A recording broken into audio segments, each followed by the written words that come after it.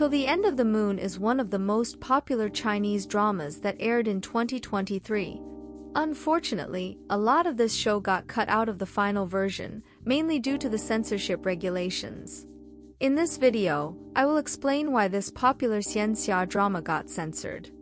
Before Till the End of the Moon even began filming, there were already major regulations implemented by the National Radio and Television Administration, or NRTA. One of the biggest rule changes from this censorship board is limiting the number of episodes to 40 per season for CDramas. This was done to combat production companies from artificially increasing the episode count of a series so that they can earn more money.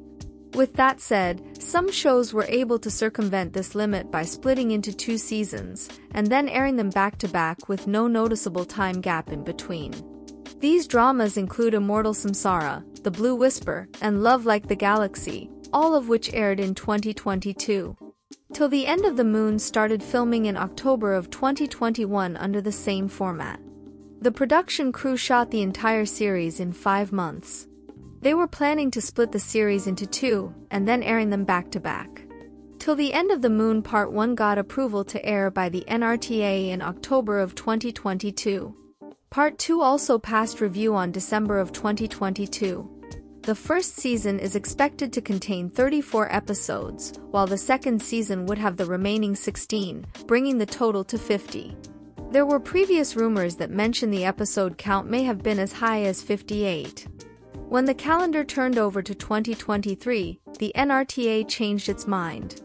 The organization decided to crack down on the loophole that allows dramas to air seasons back-to-back. To accomplish this, they introduced a new regulation that mandates a minimum 1-year gap between seasons. The production team for Till the End of the Moon had to make a difficult decision. The options were to condense the series into 1 season of 40 episodes, or to maintain the 2-part structure with a year-long gap between airings. Unfortunately, they chose the former.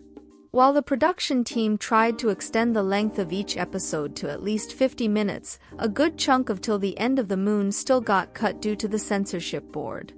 The biggest casualties are the supporting cast, as they took a back seat to the 2 main leads, who are played by Bai Lu and Luo Yunqi. For instance, the second lead couple, played by Chen Duling and Deng Wei, got very little screen time in the first arc of the drama, angering fans of both actors. Even when they appear in the story, their relationship never developed, and a romantic connection was never really formed between them.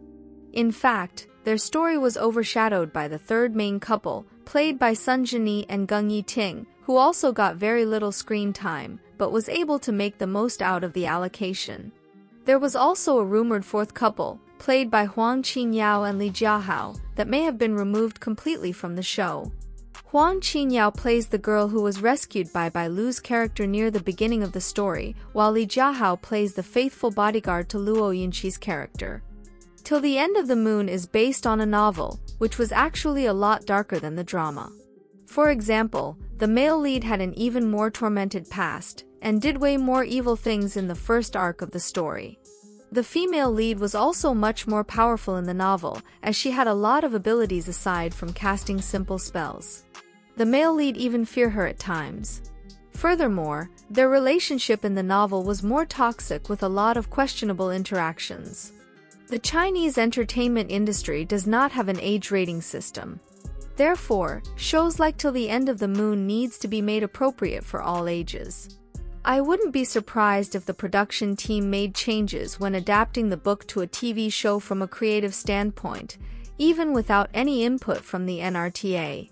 With that said, I do think the changes made to the male lead are positive, as he became more of a gray-scaled character who can be redeemed. In the novel, some of his actions would have been considered irredeemable to the eyes of many. On the other hand, his actions in the drama had reasons behind them, and his character growth throughout the series was believable.